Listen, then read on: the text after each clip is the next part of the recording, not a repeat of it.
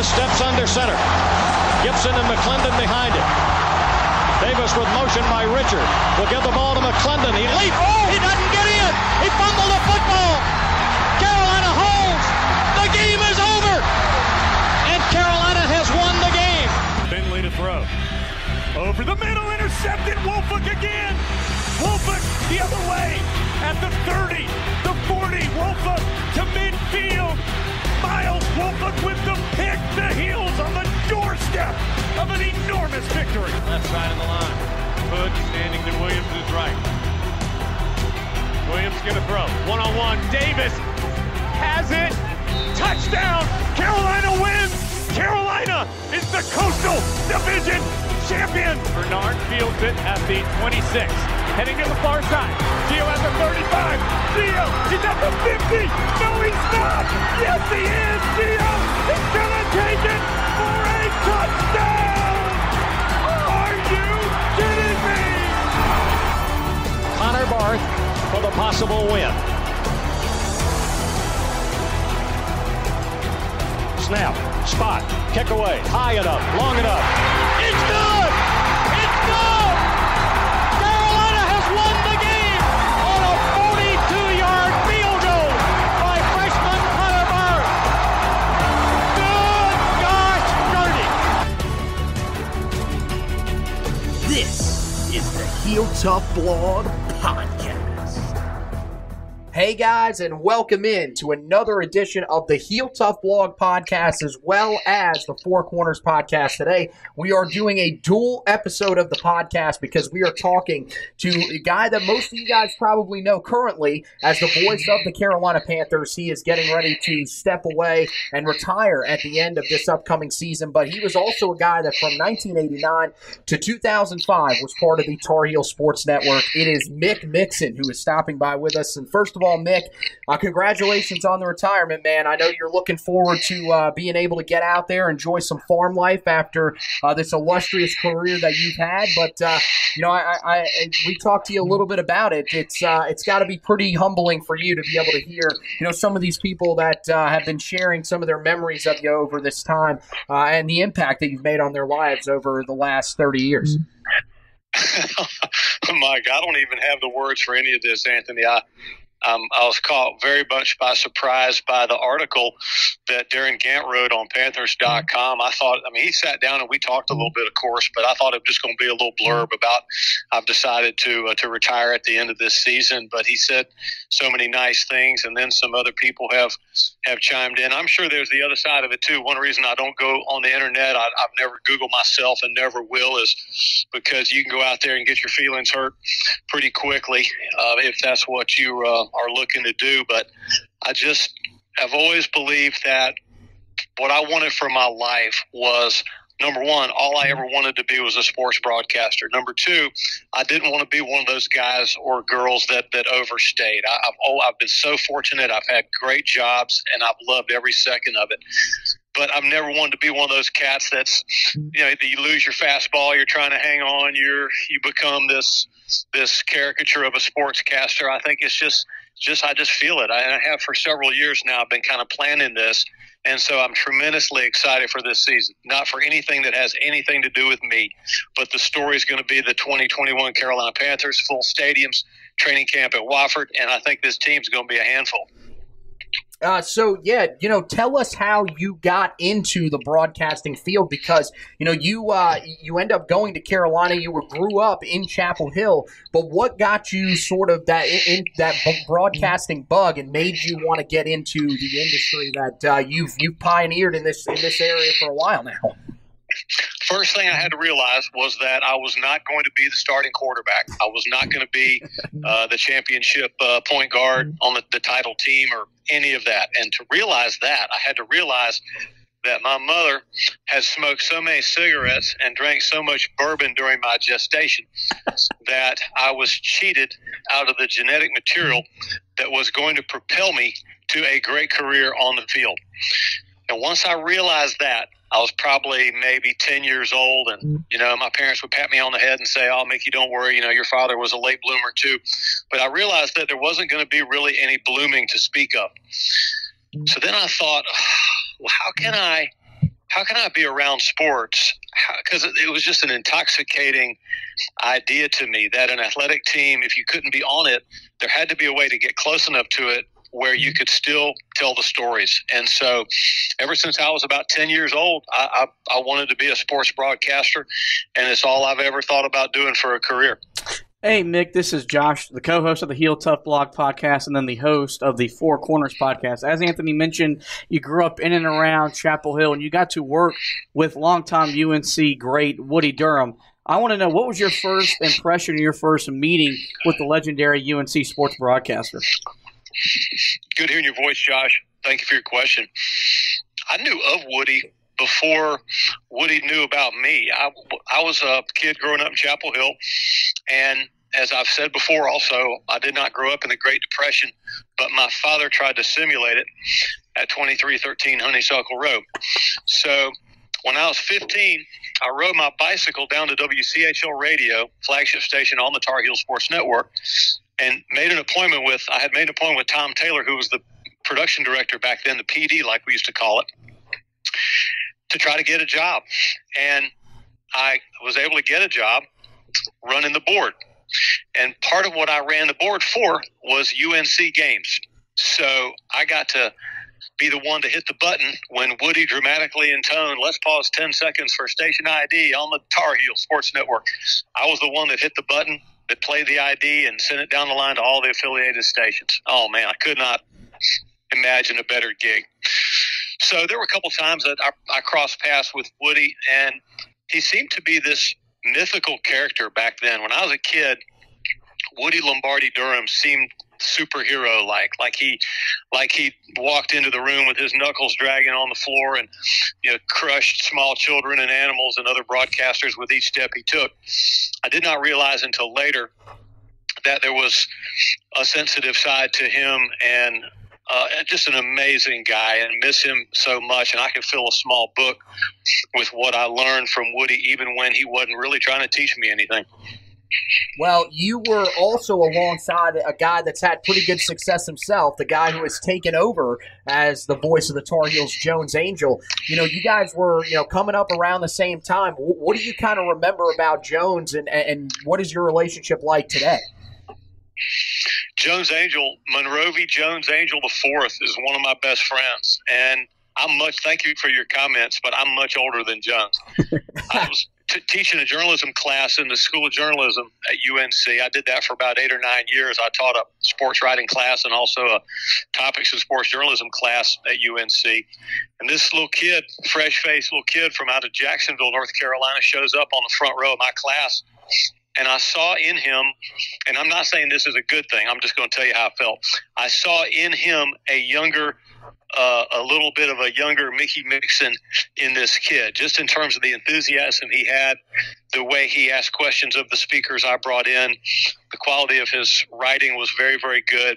And so I reached out to him with my octopus-like tentacles and got him into the queue as an intern.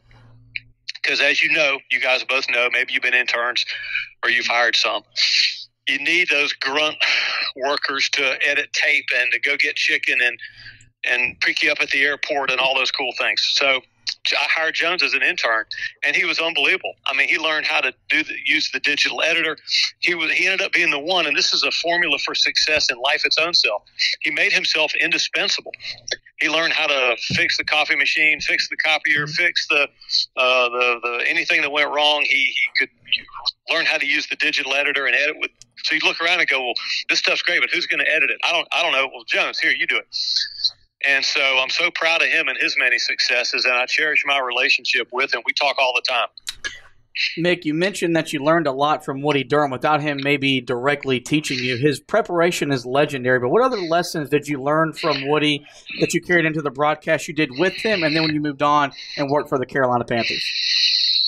I learned about journalistic balance, and Woody believed that the game deserved to be called in a full, fair, accurate way, even though no State fan, no Duke fan, no Virginia fan, no Wake fan, nobody ever questioned Woody's loyalty. He was fiercely loyal to UNC and to the coaches and players. But he believed that you had to prepare just as hard for the enemy, for the opponent. And he believed that that when the opponent did something good, when it was an exciting play, that deserved a high vocal register to describe that. Woody would sometimes get criticized for sounding too excited if Kenny Inge of NC State came in and dunked over Stackhouse, or if Duke. If Cherokee Parks made a great play, or if there's 100 examples. Woody would sometimes get criticized for calling touchdowns, big plays from the opponent in an excited way, but he believed in doing it that way. But of course, he saved his most exciting calls for when UNC did it, and I just thought that was so cool. I mean, he respected the faith and trust that people placed in him enough to where he tried to call the game in a way that even if you hated Carolina, even if you hated Woody, and you hated his parents for having him, and you hated their parents for having them, you could still listen to the game and get the story. Well, hey, you were on campus. You come in 1989 was your first year with the Tar Heel Sports Network. So a lot of your time on the football front overlapped with Mack Brown. And, he's trying to build Carolina back into, one of those teams that can be right on the outside of competing for a national championship. But that's where he was when he was there during that time. And then, of course, in 1997, he ends up leaving and going on to Texas. What do you remember about the mindset around Carolina football during that time? And was there a real thought on campus that this was a team that could challenge for national championships in the sport of football? Oh, yes. Those were, just halcyon days when Mack Brown had it going. And when Mack Brown went into every high school in North Carolina, over 300 high schools, got an in-person visit from either Mack Brown or from a member of his staff.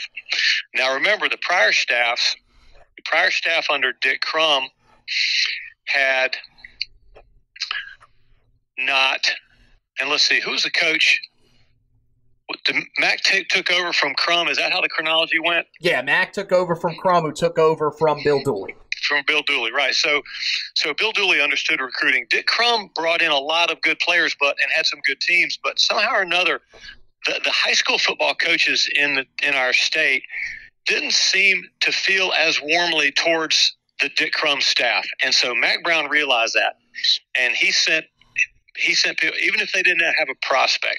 So if you're out there at Black Mountain High School and you hadn't won a game in 3 years and you don't have a Division III guy on your team, you still got a visit from somebody from UNC saying, call me if you need me, here's my card. We want to make sure that the homegrown talent stays at home. So when the Tar Heels started to get talented and started to get good, one of my favorite teams of college football teams of all time was the 1990 Tar Heels that went 6-4-1.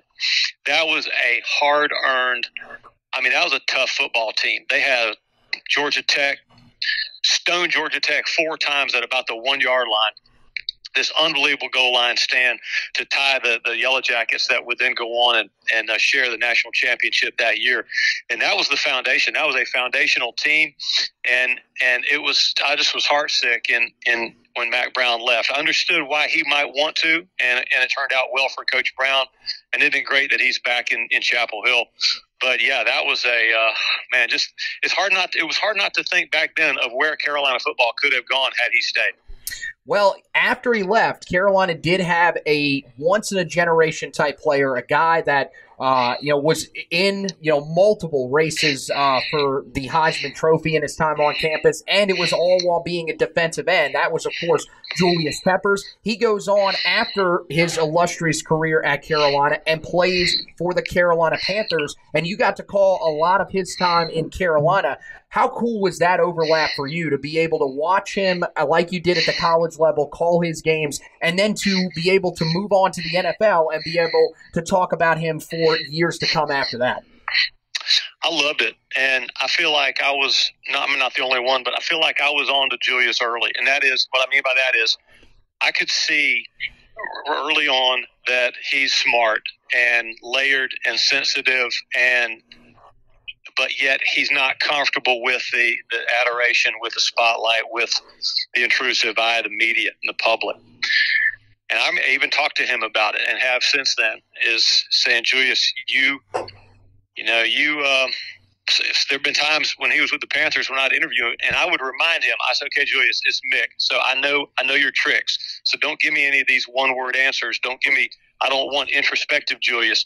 And he would comply with that. I mean, I would ask him about song lyrics, songs he was listening to, books he had read, beliefs he had about this issue or that. And I mean, it's unreal to hear him talk once he feels comfortable enough around you to deal himself out in a little more open way.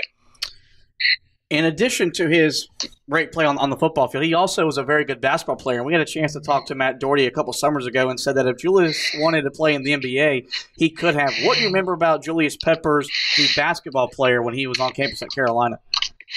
I'll never forget, as long as I live, we're at Buffalo. Somehow or another, the Tar Heels schedule a game at Buffalo. And you can imagine it looked like Jack Nicholson in The Shining. I mean, you just snow, and you just expect Jack Nicholson to come out from around the tree and say, here's Johnny. And it was just this gloomy theater up there.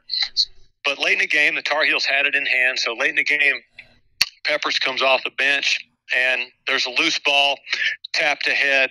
Pepper scoops it up and jumps from about not the free throw line, but a little bit inside the free throw line, and the ball cuffed in his left arm, and he rose up and he rose up and he rose up again, and he went. I mean, I bet you he almost hit his head on the rim. He's way up into the air, and I mean, boom, and he just jackhammered the ball into the goal. And I tried never to. You don't want to try to out Woody. You can't do it. I tried very carefully when I was the color analyst to just do the color, but I couldn't help myself in this moment. And I went, whoa! And I yelled out with some sound and jumped up out of my chair. Unlike me, very unlike me in those moments. But just to see that bulk and that girth and that amount of body weight spring that high into the air with that left-handed cuff dunk is incredible. Well, you got a chance to call 2 national championships when you were with the Tar Heels, and both of them I guess were definitely special in their own different ways.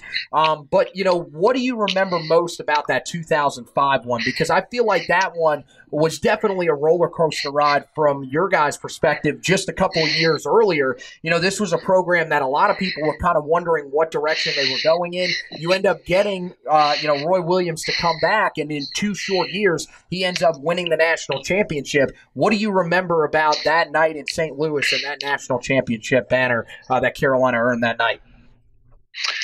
I remember how that team had just the ball handling ability of that team. That team could 1 through 5. That team could catch, could pass, could face, could shoot. There was nobody that you could play off of. I mean, you pretty much had to. You pretty much had to switch on all screens. You pretty much had to get up on shooters, which opened up some duck and dish opportunities for that team because of how. I mean, Sean May could pick and pop. I mean, all of them could. They were just good basketball players. All of them were just good basketball players. And that team had that psychological hardness that you want to see in a championship team, and really kind of mirrored the combative spirit of Coach Roy Williams in powering through the championship. One of my favorite Woody Durham calls is in that 2005 game against Duke where Marvin Williams gets the loose rebound and hits a bank shot and gets fouled, and the Dean Dome went absolutely crazy. Take us through that moment as you were sitting at that broadcast table beside Woody Durham and what you felt when he hit the bank shot to erase a 9-point deficit and give Carolina that lead. Couldn't believe it. You start thinking, really, just a minute or two before, you start thinking, okay, well, how am I going to describe? How's the post-game show going to sound with a loss here to Duke? And it just looked like it had loss stamped all over it. And back then, we sat at courtside. We had broadcast for a few years in the Smith Center, up right under the concourse, up on the concourse level in a booth they had for us. But we'd moved down to the court, and the noise that was the loudest I ever heard the Smith Center, except one other time. Do you remember the game when Rodel coaxed in a three to bring the Tar Heels down from 20, I think it was 22 points against Florida State? Yes. I mean, that comeback and the Marvin Williams shot, those were about the two loudest times that I felt like I ever heard the Dome of Dean.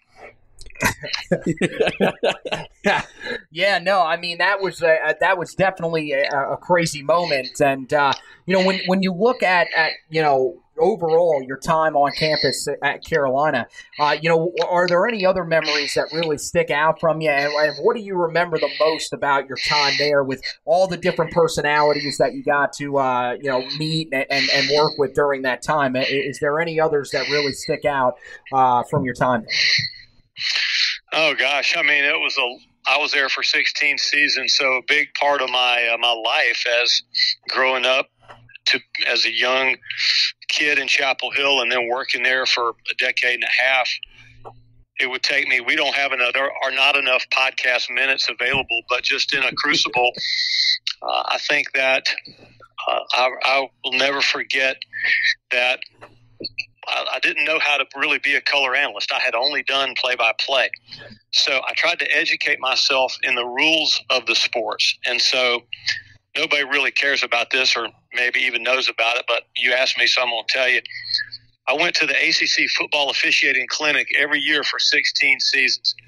These officials welcome me in: Courtney Mosey, Tommy Hunt, Ted Jackson, Ernie Cage. I mean, their names go on and on and on.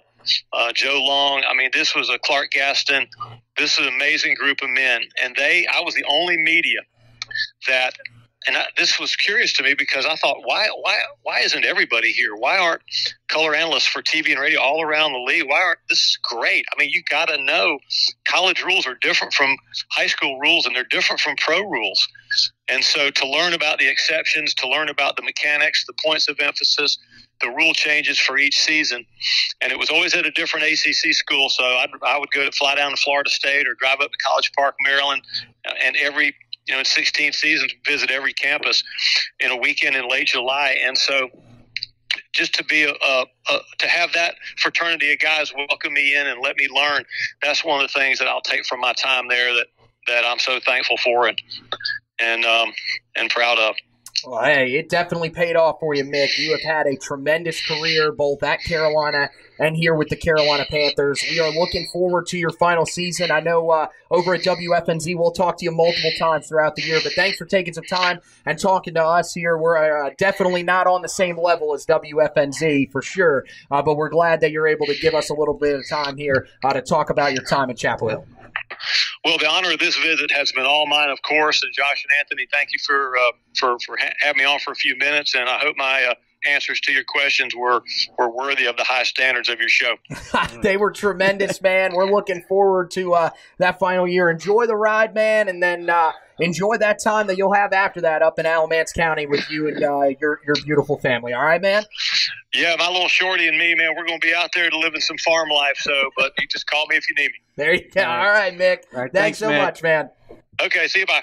So, both myself and Josh want to thank Mick Mixon for stopping by with us. Just phenomenal stuff with him, and wish him the best in his final season with the Carolina Panthers as they get ready to race through the 2021 into the 22 season. It will be his final in the booth for the Panthers, and it should be an exciting one. If you're one of those crossover fans from the Tar Heels to the Panthers on Sundays, make sure that you check out Mick throughout the season on the Panthers Radio Network. And so that wraps it up for this edition of the podcast. Make sure you guys head over to the website, HeelToughBlog.com. Check out all the latest that we've got on the website for you. Tons of recruiting stuff on there on both sides of the aisle, whether you want the latest on the football recruits. Carolina had a big weekend on the football recruiting trail. They have another big one coming up this weekend. And man, this was a big weekend for the Tar Heels this past weekend on the football trail with the guys that were on campus campus. Jake Pope, as well as Sebastian Cheeks, Jaden Lucas, the guys that officially visited. Of course, you had Zach Rice on the first day that he was allowed to be on campus. He stopped by. So we have updates on that on the website. We have a stock report that we're putting up here, and hopefully we're going to be able to do that going forward for the next group of guys that will be on campus as well. This weekend doesn't appear to be as packed as this past weekend or the next 2 weekends after that, but we'll still have you covered on that front. Basketball, of course, Will Shaver committed to Carolina after his visit to campus, so Josh has an article up there about that. He's also got you updated on all the guys that had visited campus this past weekend and the guys that will be visiting campus over the next couple of weeks. So make sure you go and check that out on the website, HeelToughBlog.com. When it comes to the podcast, there's plenty of ways to listen to the podcast. You can check it out, Spreaker, iTunes, iHeartRadio, Spotify, Apple Podcasts is iTunes instead, Google Podcasts as well. There's plenty of places to check it out. Wherever you can you listen to your podcast, you can check out the Heel Tough Blog podcast. And when you do, make sure that you rate, review, and subscribe to the podcast for us. The main thing is that you subscribe because that's for you. We want you guys to be able to get all these great editions of the podcast. We've got plenty more interviews coming up. Former players are going to be stopping by with us. There's a couple other special things that we have in the works on the podcast side of things. And then, of course, during the season, as we've been telling you guys a little bit over these last couple of weeks, we are planning to go back into video forms of the podcast. So we will be on camera again. We're going to have the graphics for you, everything like that for our players of the week, all that kind of stuff. So that's going to be back. We did get our studio back, so it'll look more professional as well, like it was early in the season last year and some of the preseason stuff that we did as well. And that's when it's going to start again this year. When we start doing the preseason stuff, which will be done a little bit different this year as well, we're going to go a little more in depth. You guys will be able to check all of that out via video. We'll be on there, clean ourselves up, make ourselves look good on camera for you guys, and you'll be able to check it out throughout the season on there. So we're extremely excited about everything on that front. And the best way to check out those video editions of the podcast will be on the Facebook page. We encourage you to go there, like and follow the Facebook page. That's where you get access to all of the different pieces of content that we have for you. We've got the website that you guys can check out. All those articles will be on the Facebook page.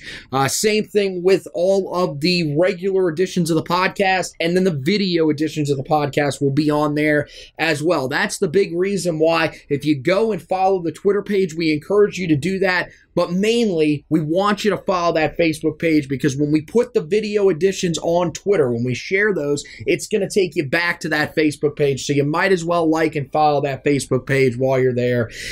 We greatly appreciate that, and it'll go a long way to helping you guys see those exciting editions of the podcast that we'll have coming up. So that wraps it up for this edition of the podcast. Want to thank Mick Mixon for stopping by with us. Want to thank Josh for co-hosting with me. Want to thank you guys for listening. And as always, go Tar Heels!